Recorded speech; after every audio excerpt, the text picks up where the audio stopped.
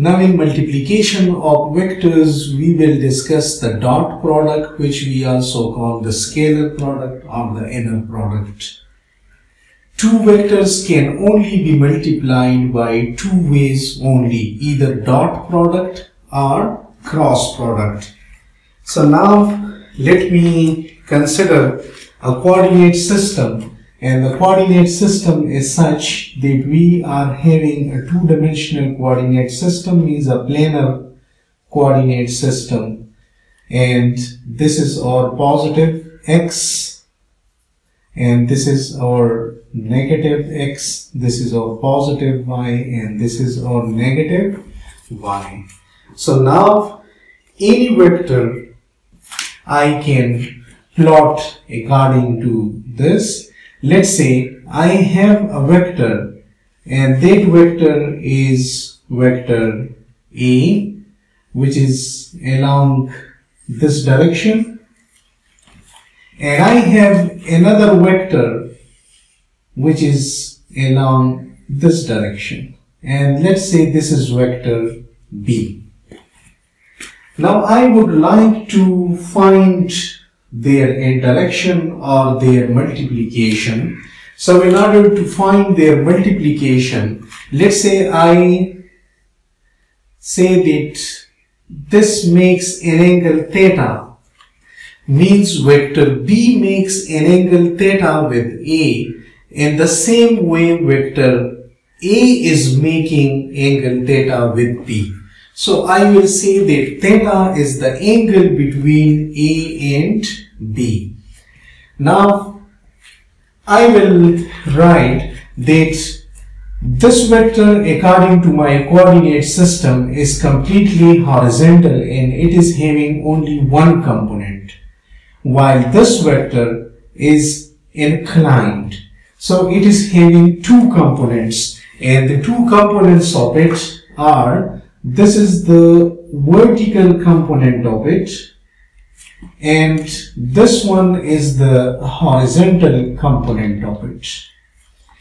So I will say that A dot B will mean A dot B. When I will dot multiply these two vectors, this will mean that how much is this vector along A, how much is this vector along A, or we say how much is the projection of this vector along A. So this will be A magnitude will come in, and this component which is along A is B cos of theta, because if I find these components, then this one is B cos of theta, B sine of theta, B sine of theta, and this one is B cos of theta.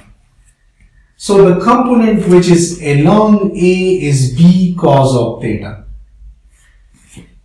This is B. Now cos theta I define as base divided by hypot. So base divided by hypotenuse I call is, I have earlier defined this thing, that this ratio I will call cos theta.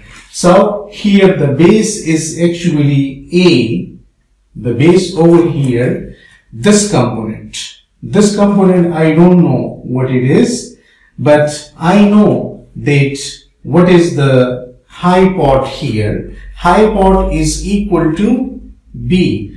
So here is B and here is the unknown component.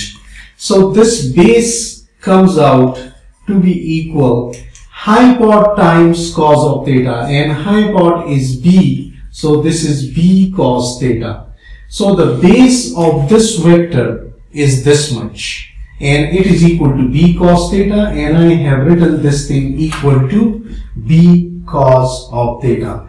So now as we say that why we are using cos theta and dot product, then this cos theta is actually coming from the fact that we only want to calculate the component of this vector which is along our this vector. Similarly, what about B dot A? B dot A will be equal to vector B and then the component of this vector along this vector.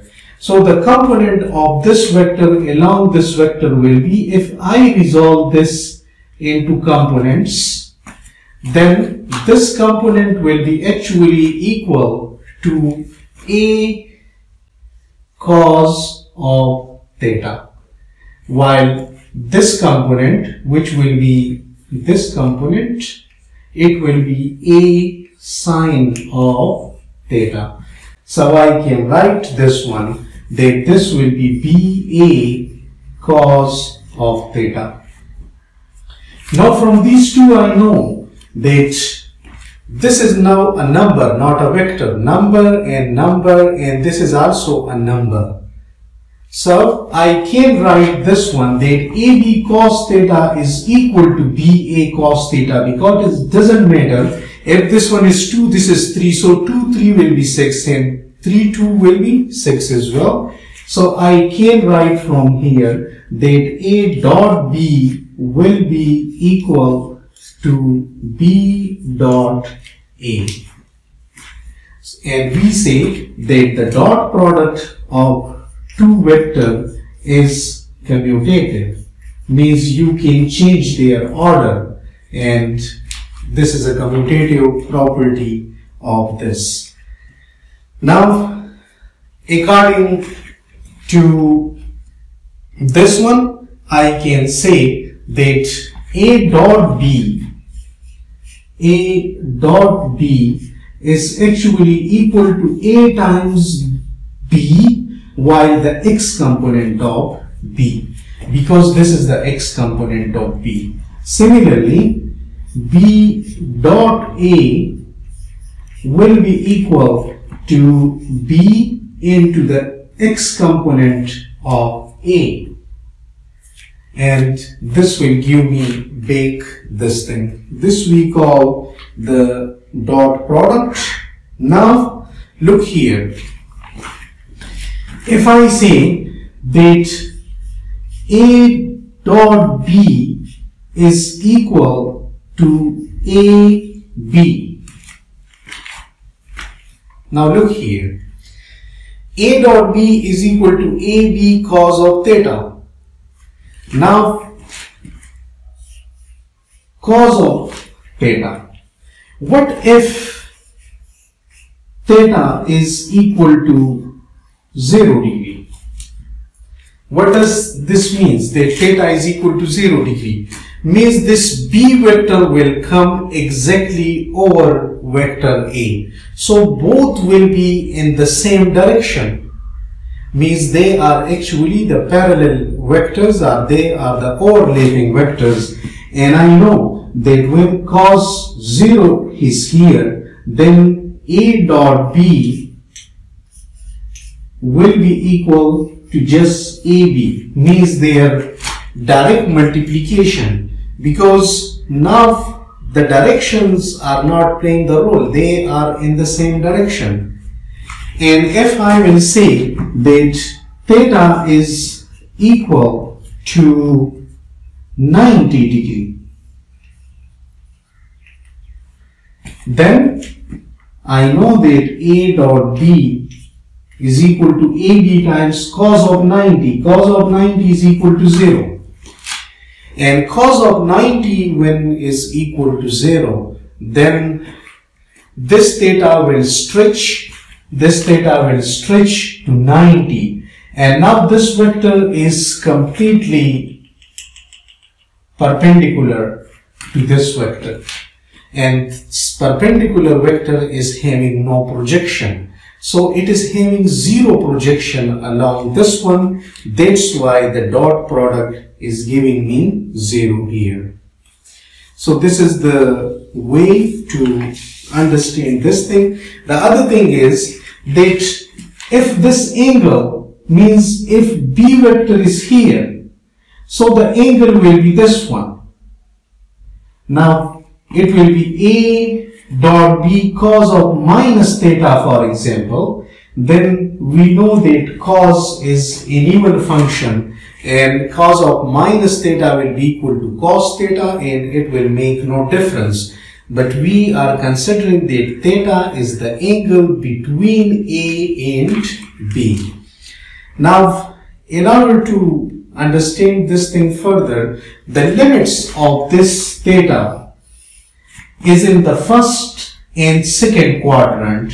So this theta is between, means it is greater than 0.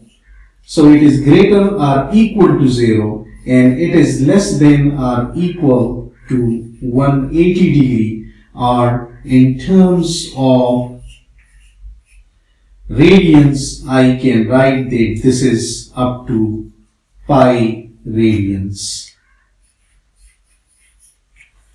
These are the limits of this. Now let's say I take one example. Now my A, B are not just ordinary vectors, but they are some physical quantities. Let's say one physical quantity that I am considering is force, and the other physical quantity I am considering is x, displacement. Now how I will multiply these two vectors? I cannot multiply these two, the force and the displacement, like ordinary numbers. So what I will do, I will have to multiply them. Like I take the example, and the example is that I'm pushing a block, and a block is of mass, let's say mass M block is here, and I am pushing this block. Now let's say the block is moving in this direction, and X is along this direction, and the force, if I apply it along this direction, this is force. Now whether I will be able to move the block? Yes, if the force is sufficient, if it can overcome the inertia of this block, because it is the mass is the inertia, then this block will move this way. So I will write that the more I will have the force, more will be this displacement. So I am doing some work. Now if I apply the force in this direction, if I apply the force in this direction, then I know that the block will be moved, but not like this force. And when I apply the force in this direction, then I know that the block will not move. So I say that F, and when it is multiplied with another vector quantity x, then this is equal to F and x, they will come in here, and now here will be cos of theta. Now look here. In the first situation, we are having theta equal to 0 degree, means they are in the same direction. Both F and X are in the same direction. So we will have the result equal to Fx. And we call this work. The work done will be F times X. And if the angle will be, let's say for example, this angle is 60 degree with this one. If I calculate it with this one, this angle is, let's say 30 degree, for example, let me take 30 degree. Then it will be Fx, and cos 30 is equal to half. So I will do half of the work compared to this one. I will do half work. and if theta is exactly 90, then I know that I am doing no work and cos 90 will be equal to 0. So the product here, the product is work, and work is scalar. Why? Because if I repeat, means I move this along, means the force is now in this direction and the x is in this direction. So I will have the same situation for f and x, and that's why direction is not required for work. The force can be from the inside of the where the mass will move in this direction. So the direction is not important here, and it is having no direction at all, and the work done we will multiply them as a dot product in order to have this thing equal to work. Now another question here, that if a mass is here and a crane is lifting this mass up. Let's say for example it's a crane and it is lifting this mass up in this direction. Whether the crane is doing any work? Yes. The crane is also doing maximum work. Why? Because the F is in this direction and the X is also in this direction. This mass is going in this direction. So the maximum work will be done here because theta is equal to 0 degree here. And now this mass or this body will go from one point to another point, and that's why we say that it is translational dynamics. We say that it is moving one way or the other. Direction is not here because it can go this way, it can go this way as well. So that's why direction is not required for it. It's a scalar number, W. Similarly, we can have, if A is having some, like for example 3 and x plus 2 and y plus 4 and z, for example, and B is a vector such that it is 2 and x plus 4 and y plus 1 and z, and we will write like this. Now for the vectorial form, what will be A dot B? For the vectorial form, A dot B will be equal as the inner components will multiply x dot this, because x and y are perpendicular to each other and they are unit vectors, and their dot product will give cos 90 here and they will be 0. So x will only give result here with this and 0 with this, 0 with this. Similarly, y will give 0, here it will give result, here it will give 0. So I will say that it is 6 plus, because x plus x will become 1, 8, and then 4 into 1, 4, and it will 12 plus this, and it will be 18. As the inner components are being multiplied, that's why we call this as inner product as well.